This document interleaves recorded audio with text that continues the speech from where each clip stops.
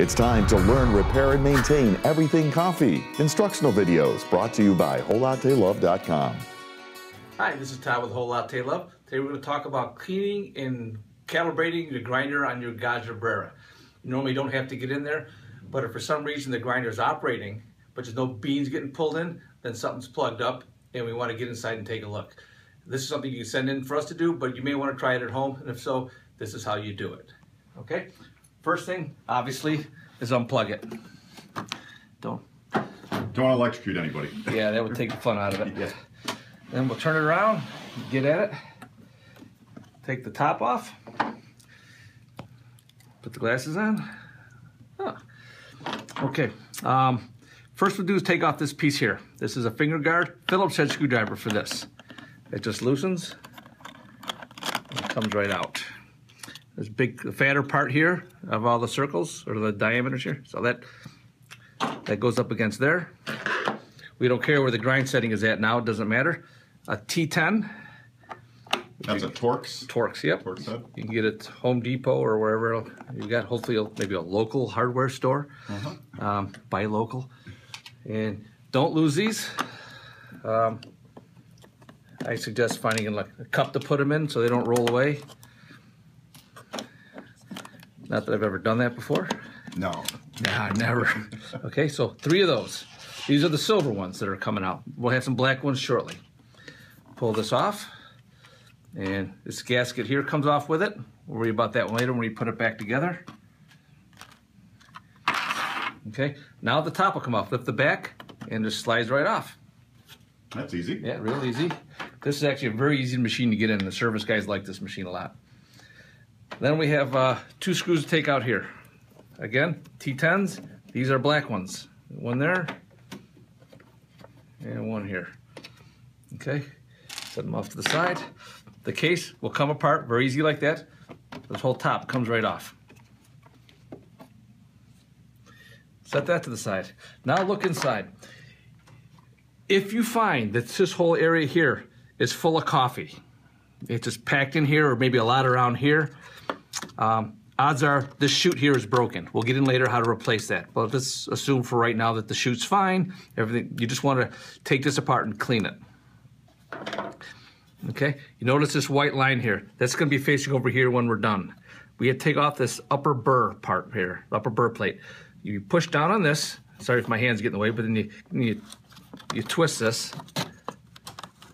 You got to push. See that? Goes way down like that. Turn that till it stops. Then that pulls right out. When you put it together, it's just going to reverse the process. Okay? Look in here. Now in here, this is from just normal use right here. This is not a clog grinder. You notice the beans are kind of light. If you use an oily bean, it may have a tendency more to get plugged up. And there's a chute that goes from here. You see how that's going in? All the way over here. Go ahead and shine your camera down there. You see when I push, see that? Yeah. Okay, it comes out the other side. That's a neat little tool you're using there. Yeah, What is that? I'll show you that thing. It's a Apollo tool brush. We have them on the website. Good. Now look down in here again. There's a little flap. See that metal flap? Yep. Be careful of that when you're cleaning it. You don't want to pull back on that. It kind of comes out at an angle like this. So you would clean that out, clean this out, and then we'll get a vacuum cleaner and vacuum it out.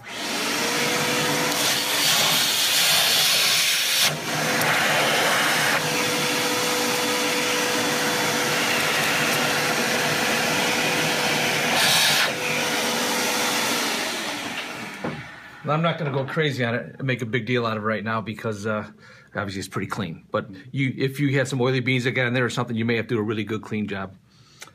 Take a look at the burrs. They're ceramic burrs. If you get a stone in here, it's possible they could get cracked because they are very hard. They're not pliable at all.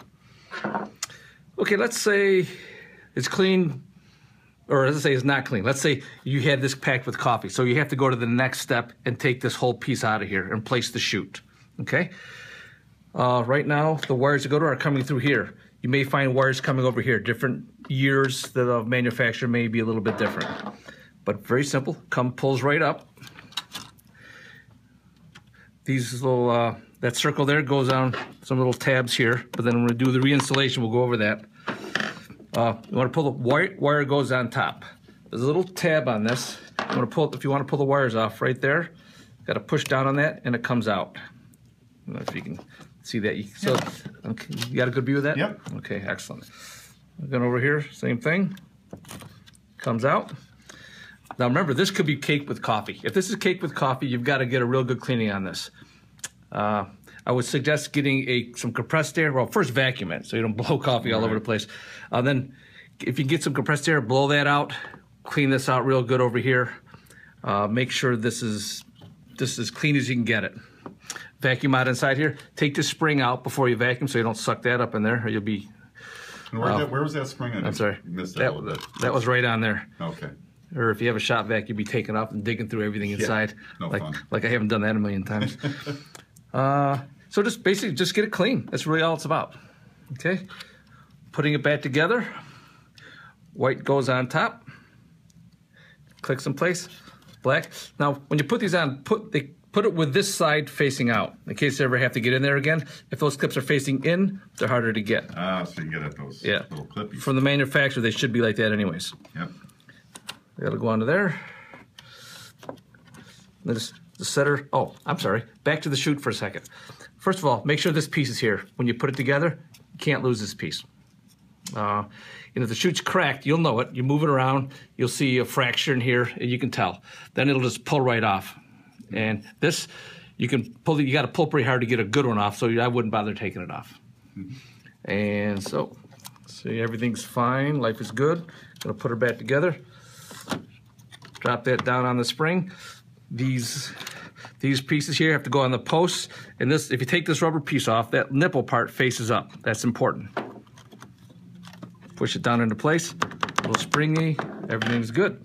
And then those wires, you want to make sure those are running the right place. Oh yeah, thank you very much. Stick the wires down in the little grooves. And those could be coming from the other side. Like Yeah, you mentioned. they might be coming through there. Okay. You got to put your burr plate on, your upper burr plate. Remember the white line. Now you may not have a white line, but this can only go on one way, which is nice.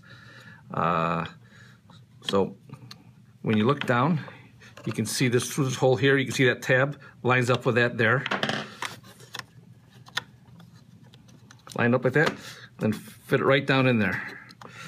Now, just for the record, it's about 11 teeth from here to here, if you need some point of reference. Probably when you take it apart, if it doesn't have a white line, maybe mark it. Put a little magic marker or something on there. So you push down on this, and you turn this. Sorry about getting the hand in the way again. That's all right. But turn that till you get the white line is right there. Okay, got a good look at that? Lines right up with that. That's calibrated. Now it's just a matter of putting it all back together. Top goes on. Oh, do you want that rubber? Oh yeah, thank you. Thank you. Yeah, you're welcome. I had to put it all together. I had to pull it back out again. Yeah. Like I haven't done that before too. Okay, these pieces, they go right in these little grooves here. And you're spreading the case just a little bit so it drops down in there. You got it. And that's perfectly okay to do. Oh yeah, it's actually pretty flexible. You see, they move real easy. Yep. Snap. Okay. And we'll use the black ones inside here. Again, T10 tool.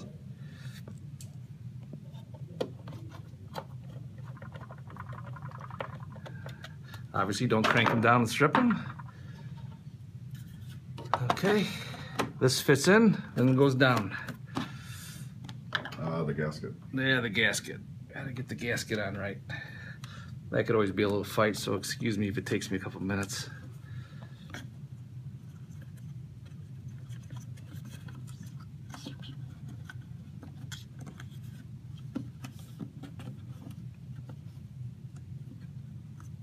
That's all twisted. So you want to try and get that sort of like untwisted before that sets in there. Yeah, next time you get the camera going, you're untwisted before you put it in. Yeah. Let's see, that looks pretty good.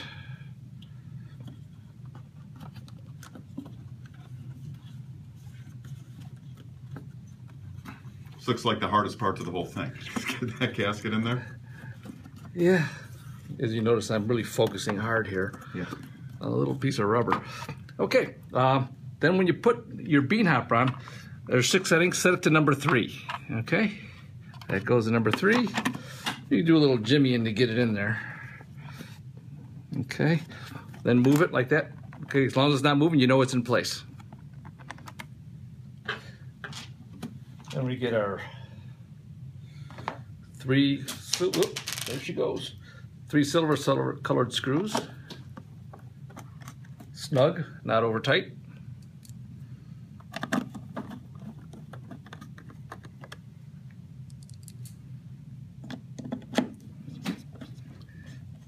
And then we put the finger guard back on. This is what keeps our machines to be UL approved for safety. Phillips head screw. Tighten it down. Don't crank it. Just that's good right there. And that really is all there is to it. Okay, I got this grinder here. Just want to do a quick review. When you're putting the burr in, remember your white line is over like that. About that far away. If the grinder's not operating, you have this apart. There's a couple things you can check. These little spring wires here. You can hear it clicking there. Mm-hmm. Make sure that's in place. That's in place. If they're gone, broken, burnt, or something, you're gonna need to replace those. But those should be contacting those tabs. Yeah, that's very important. They're contacting the tabs. Okay. Mm-hmm.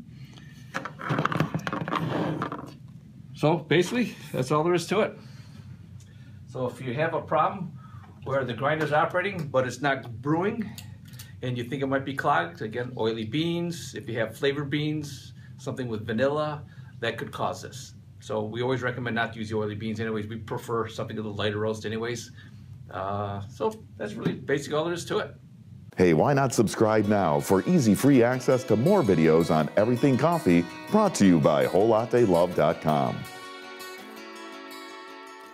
It's time to learn, repair, and maintain everything coffee. Instructional videos brought to you by WholeLatteLove.com. Hi, this is Todd with Whole Latte Love. Today we're going to talk about cleaning and calibrating the grinder on your Gaggia Brera.